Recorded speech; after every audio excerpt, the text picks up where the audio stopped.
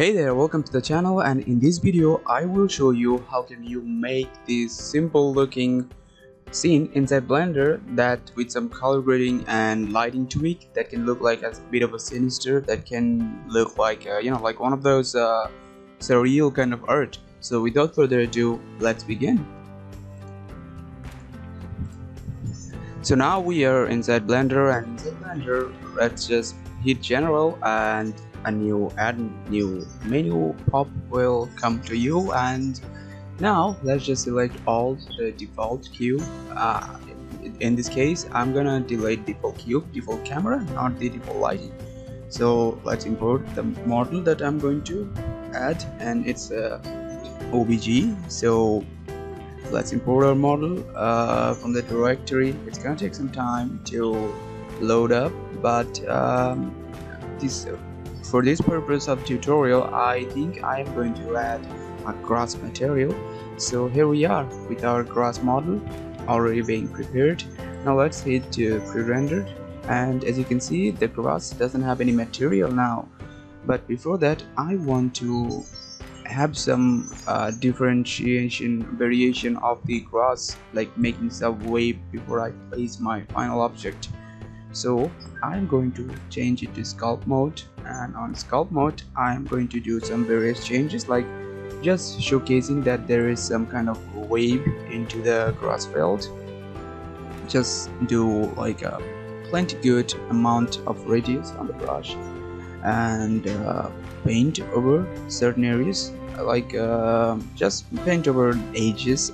For me, I would just edge around and paint around the vertices, and then maybe around center, because what it's gonna do is it's gonna make look like the wind has just made the overall grass a little bit messy situation right now.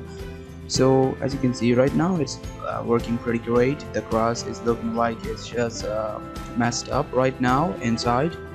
So when you do the randomly painting over the brush, just change the brush size and do whatever. But let's see that inside of our grass field now we have a big gap, and in this gap I'm gonna place my model of the cycle.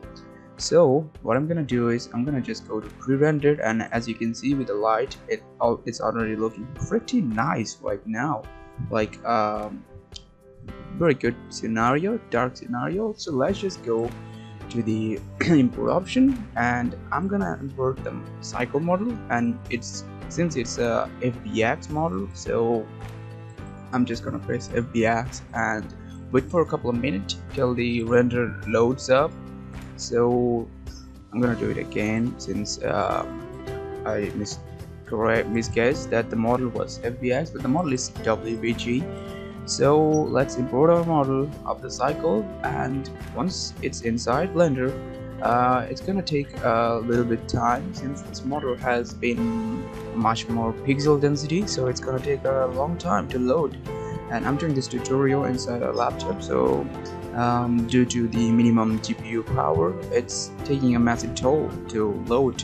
But we can just wait, and until the model loads, we're gonna have to do some texture shading, and also the model probably could be in a wrong manner of way, like it's gonna be something on reverse. And there we go, our model is just ready, but now it's in a wrong order. So let's change it. Let's bring it up, press G and Z to bring it up on Z axis, and now let's enlarge it a little bit. There you go, that's fine. Now let's rotate it. So press R, and on Y axis let's rotate. That looks fine. Now press R again on the Z axis. No, not this one. Press R again, and on the Z axis. Yeah, now let's rotate to your position of liking, but I want it to vertical, something like it looked like a vertical kind of scene. So yeah, it looks good to me in this position. So now let's break it down a little bit. Press Z and Z, but first let's have it on a little bit of a S axis, and after that let's place it on the Z axis, and there you go, our cycle is placed. And right now the the environment, the everything is looking pretty nice, as if like we are almost done with it. So now what we are gonna do is we are going to the chain engine and change it to cycle to see the overall much more light intensity, because cycle gives you much more creative freedom on the light and everything, but cycle takes a lot of time to process. So I would suggest Eve, since Eve is very fast, but in Eve just light is not so good. So now I'm gonna add environment texture, sky texture to bring out our sky. So in cycles there's Nishita, in which you can like pretty much make your sky, but I want to have a dark sky, so play around the settings till you get a satisfied result of the sky. So change the strength to something minimum, and that will draw down the daylight, and play with the air, like it's gonna give some kind of a dark reddish vibe. And also same with the dust, so it's gonna, let's not just hit fully 10, if you set it around 4 or something like that, and increase the ozone, so that will knock off the red tint. And also if you can send the sun elevation and sun rotation too, so it's gonna make a lot of variety, but sun rotation is just too much, so 45. No, I think 0 is fine, because 90 just brings out much more color, so we want 0 is fine. Attitude, you can do it, but I'm pretty fine with whatever 0 it is. So change the sun size, it will just decrease the overall minimal approach of the sunlight. So as you can see in cycles, it takes a lot of time to load. So maybe just let's go back to pre-rendered and see if our scene, there you go, the scene is pretty much good to go. And now I'm gonna change the engine to Eve, so I'm gonna give some materials to the grass and everything, but before that let's add the sky. So change the sky texture to Prism, and in Prism you can see that it looks like one of those dark glowy scene, but now I'm gonna change the grass color to something like green, but darker green, so it will look like not so much flat, so let's select a darker green color. I'm pretty sure it will look pretty fine with the lighting, and there you go, it already looks good with the darker. But now let's add shading to our cycle. So if you have the node wrangler enabled, you can go to the shading, select the principal one, and press Ctrl Shift T, and that will bring up a little bit of pop-up option. But now let's just go to the material option and go to the base color, select image texture. So open the image texture that you restore in the device, and our image texture is ready to go. It's already backed into the model and wait for some minute to load it up, and there you go, it's loading up pretty nice. Now what we can do is we can add another light with a little bit of a red tint that will give much more dramatic look to the overall scene. So how you can do that, but before that let's play a little bit tweaking with the sky texture, and if you increase it, it's gonna just bring out more daytime scenario, but we don't want that. We want something like a darker time scenario. Let's increase the overall sunlight power, but if you increase it, it's just gonna look like it's a daylight, something like that, but we want a scenario something darker. So let's add a light, and this time I'm just gonna go with the spotlight, burn area light. So bring up your light on z-axis so it will only reflect on the bicycle. So let's increase our light's power to see how it will affect.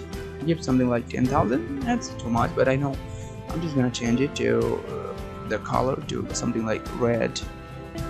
Like darker red would be pretty fine. Yeah, there you go, the darker red, it's looking good. And now I'm just gonna decrease the opacity of the power, so it will only affect on the metal body of the cycle, and looks pretty good. So now one more time, let's add a camera to see how it would look like inside the final settings. So position the camera to your liking, and when you're done, pretty much that's it. But the sky is still missing to me, so I want to go back to the sky and add some depth to it. I can add the sky by adding a plain and image texture, but I want to do it in environment texture with this sky texture. So let's just remove it and do it all over again, so it will look like a fresh one. There is another option. You can actually go to the add-on. If you have that dynamic sky add-on already enabled, you can just click on dynamic sky and it will create a dynamic sky for you. Pretty much you're done. So go to the world overview and you can find a dynamic one, and that's your sky. So if you are in cycles, it's gonna take a long time to load. So change the render engine to something like Eve. That will look good. But in cycles you can also do the tweaking, like let's first example, let's just say decrease the brightness of the overall scene, and but I would suggest Eve, because cycles, it takes a long time, like long time to show the result if you have a low spec PC, laptop, whatever it is. So cycle works really great if you have compatible CPU power. So now let's change our sky to something that we want. I want something like darker blue, something like that. So let's change it on that and increase some brightness to see that what's popping up on our behind the skin. So let's change the horizontal color to something I want, maybe darker. Yeah, not darker, but something like blue. Let's experiment with the yellow and see how it looks. But it just looks like too much, so let's decrease it to something somewhere around 0.08 and change the color of the cloud and horizontal color to blue, and wait some second. I think the sky looks pretty good now. So you can also decrease the shadow color saturation, since it's not really much needed. Let's decrease the sky much more and it will look much more darker. If you want, you can have the sun bellow upward, but if you increase the sun bellow, it's gonna look like a lot of light inside the scene, like a lot. So decrease the sun bellow to 1 is pretty fine, because if you do 3 is just gonna ruin the whole scene, the light setup and everything. So let's keep like 1, and there you go, it's ready to go. Our whole scenario is already looking pretty nice. So there you go, my friends. You can or again if this one doesn't work, just delete and press Shift A to bring out, and this is how you can like pretty much do your capture shot, set up the camera and y-axis, and bring it up on much more on the y-axis, and it's done. And now let's give some depth of field. I'm gonna select the cycle, increase the decrease the shutter, so there will be depth of field applied to the scene,